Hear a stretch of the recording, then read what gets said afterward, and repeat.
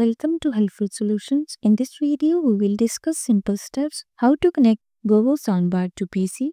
Let's dive in. The first step is using HDMI. Connect HDMI cable. Plug one end of an HDMI cable into your PC's HDMI output and the other end into the soundbar's HDMI input. Configure PC settings. Right-click the sound icon in the taskbar and select Playback Devices. Set the soundbar as the default playback device. Step 2. Using optical cable. Connect optical cable.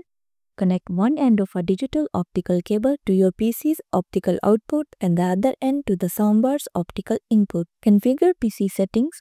Access playback devices as above. Set the soundbar as the default playback device. Step 3. Using Bluetooth. Enable Bluetooth on PC. Ensure Bluetooth is turned on in your PC settings. Pair devices. Put the soundbar in pairing mode. In your PC's Bluetooth settings, select the soundbar to pair. Set default playback device. In playback devices, set the soundbar as default.